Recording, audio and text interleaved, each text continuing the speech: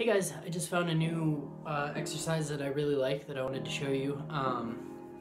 So it combines 3 exercises, and I've been trying to do more compound stuff to do a little bit more weight loss and not necessarily bulking, concentration, isolation exercises. So here's what I found.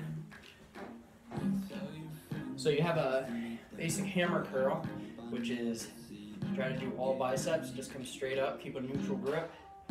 Then you have a row, which is when you come back, you try to get more back and triceps.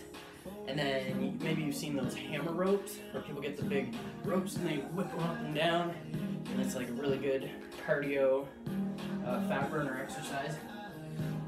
So what I found is if you do a heavy weight and do hammer curls, but try to do more of a swing to it, it's basically a combination of those 3 exercises I just went over. So you're going to do biceps, you're going to get that hammer curl, you're going to use your back to try to do a row up, and it's going to be a lot of cardio because you're going to be swinging, almost a little bit of a kettlebell swing motion.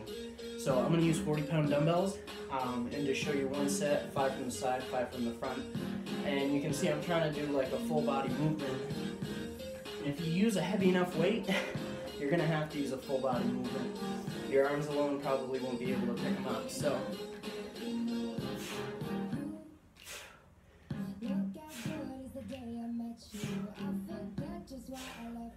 you can see I'm using mostly arms, but as my arms start to fatigue, I'm going to be doing more of a full body swing. So when I start to get tired, I'm going to do more of this. Try not to bend your back, because you want to use some upper back muscles, but obviously you don't want to put out your back using a heavy weight.